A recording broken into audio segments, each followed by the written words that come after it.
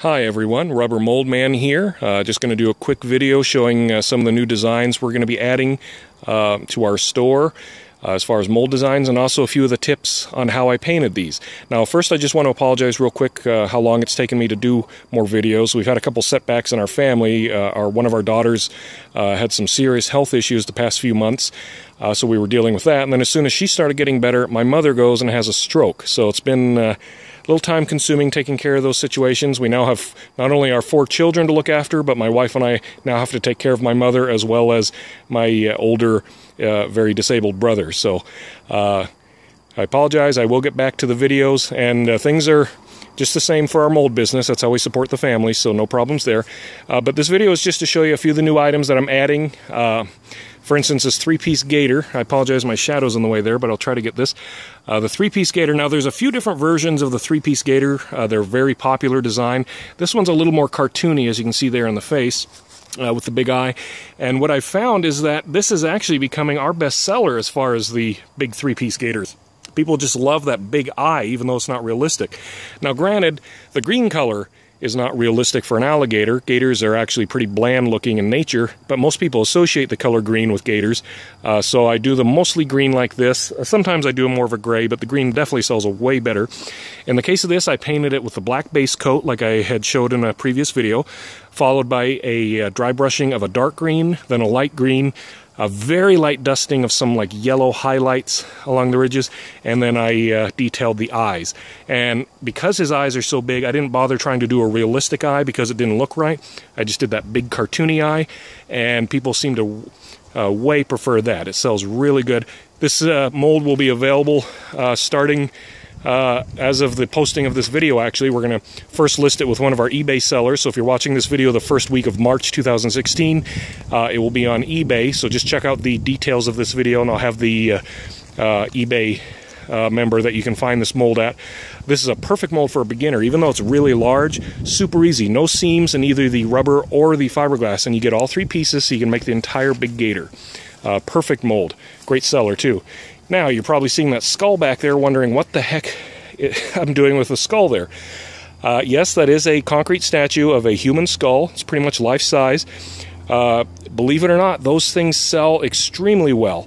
Especially, a lot of people will buy something like this gator or another, gator design, and the husband's usually like, hey, let me get a skull to put in under the bush near it.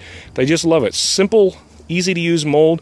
Those skulls sell for $20–25, and there's nothing to them. It's just a simple 2-piece mold with a seam up the back. I painted it by, again, starting with a black base coat, and then just dry brushing 2 or 3 layers of progressively lightening brown until I got to that kind of off-white finish on the top, and it gives it that nice, almost realistic looking skull effect. So that mold is available now. Next is a new Cocker Spaniel design. We always have people asking for new dog designs. We have a Cocker Spaniel already, but this is a new kind of laying down design. This was painted again with a black base coat. Then I highlighted it with some gray and white, and just somebody had shown me a design recently where they added like a little bit of yellowish tint to the white top coat, so I tried that. I don't know if I'm a fan of it, but I've seen more and more of that kind of finish. But super easy to do. Painting that dog took me all of maybe a minute from beginning to end. Very simple piece. Again, no seams in the rubber on that mold, just a 2-piece fiberglass. That mold will be available as of today as well. Next, this is a piece I've had for a while, but I discontinued it for a while because I needed a new pattern for it. Well, I got it. Just finished up my first statue out of it here, so we're going to put that back in our store. This is the giant toad or frog. Extremely detailed, and these frogs, any frogs usually sell great for yards. They're a known piece. People love them for the yard. This one is extremely detailed, very large. I painted them a little different than I usually do. Instead of the black base coat, I did a kind of a moss green, and then just highlighted it with different colors, and actually used a spray to highlight around the legs there with a little bit of dark. Not sure I'm going to do that much anymore, but kind of gave it a little different look than most of my other pieces. But again, that mold will now be available as well, starting on the auction this week. And finally, of our newest items, this is my absolute favorite. I'm calling him the Country Gator. He's made to where he has a hole in his hand where he can stick a stick to put, what I did there was the fishing rod, or he can hold a flag or a sign, whatever you want. I absolutely love this guy. I think he's adorable.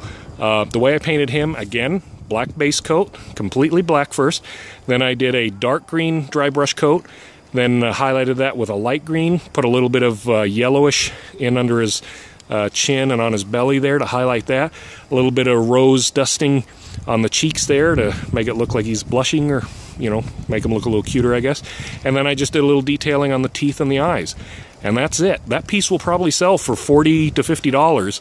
And he's not that big. And yet he'll be extremely popular. Stuff like that just flies off my shelves. People love them. And I gotta admit, that's one I would probably get for myself. You know, I make a lot of these things. A lot of them, I don't know why people buy them, but they do. That's one I would buy for myself. I think he's absolutely adorable. So that's some of the new items here at my shop, out here in the work spot in the back. Just thought I'd show you these. Again, starting tonight, once this video goes live, these very molds, plus a few others, will be available via auction on eBay. So you can get your own molds and make these exact same items. After those auctions are over, however, you'll be able to buy them directly from me through my website, which is rubbermoldman.com. Again, all that info will be in the details of this video, so just check that and it'll direct you where to go. But again, thanks for watching. I'll be back with my regular how-to videos as far as painting and making concrete statuary very soon. Thank you and have a good day. Bye-bye.